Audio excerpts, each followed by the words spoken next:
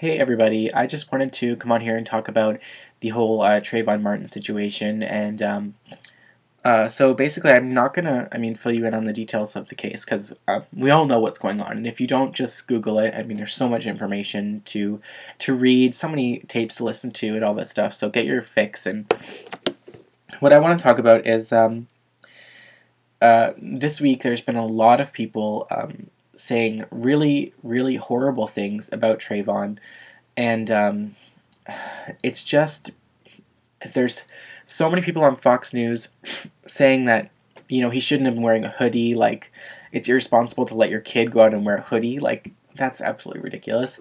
There's so many people saying that what he did actually wasn't even illegal because of the Stand Your Ground law, which is totally inaccurate.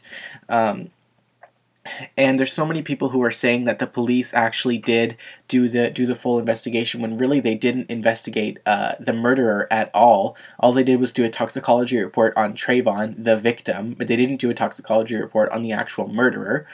Um, so this has been really, really bothering me, and I just can't help but think that the question that they're trying to bring up in the media is, did Trayvon Martin deserve to die? And I just feel like that's so inappropriate and it's so ridiculous because, they keep saying things like, oh, well, Trayvon was found with traces of marijuana in his knapsack and was suspended from school for 10 days. Like, oh, so that means that he deserves to be shot in the chest and killed by some obviously racist, obviously sociopathic, fucking insane individual? He deserves to be murdered for that? That's just absolutely fucking ridiculous. And then they say that he was tall, so he could defend himself and he could have been the aggressor. First of all, we already know that Zimmerman was the one following him, so anything that Trayvon did to him would have been in self-defense because the guy is following him in a car with a gun. Like, it doesn't connect for them that that's obviously self-defense if Trayvon did anything, which we don't know that he even did. It's just so obvious. I don't understand how they don't get it.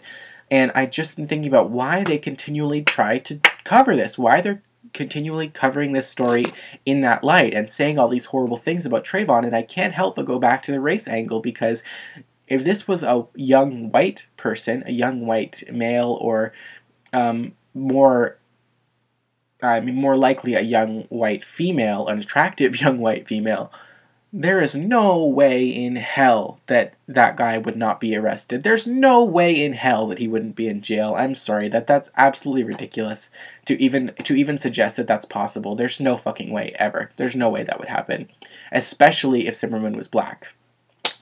And I just can't. I just find it so sickening that these people are allowing commentators to come on the air and say such horrible, sickening things like that.